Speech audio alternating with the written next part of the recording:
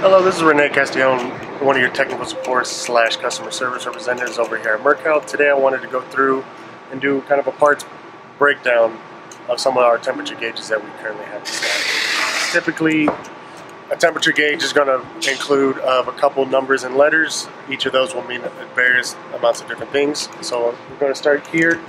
Today, we have a 20T250-4. 20T is going to indicate that this is a 2-inch pressure gauge. The 250 will designate the temperature range to its max temperature. The 4 will be the capillary length of how much lead you're going to have. In this case, it's going to be 4 foot. The 1/2 inch is going to be the 1/2 inch fitting on the bulb.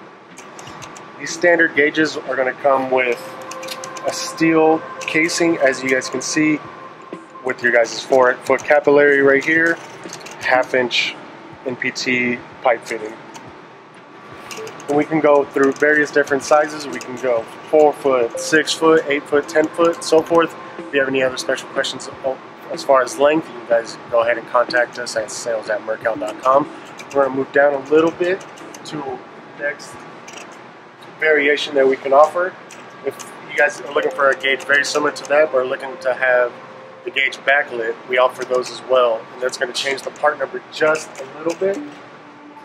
So in this case, we'll go to a 20 Ti, again 2-inch temperature gauge. The eye is going to indicate illumination for the gauge, 250 degrees, with a 6-foot capillary length, and again 1/2 inch fitting.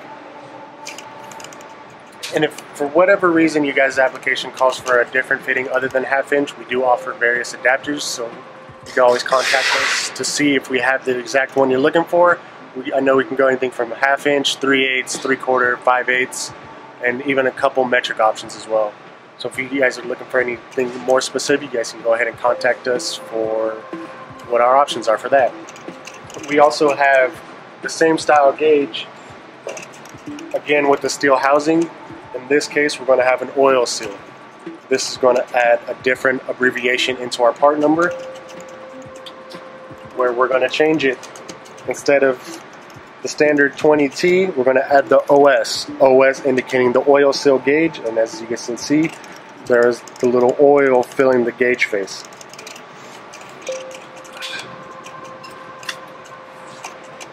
And let's say for whatever reason you guys are looking for a different style case other than steel, we also offer a polycarbonate option.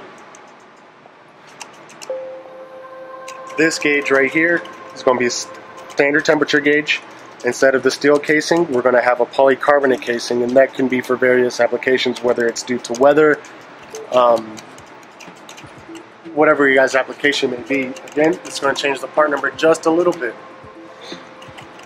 So now we're going to go A. The A is going to indicate anything with a polycarbonate case. Again, 20 for the 2-inch gauge. T for temperature, our 250 degree range. In this case, we're going to have a 10-foot capillary with a 1/2 inch fitting.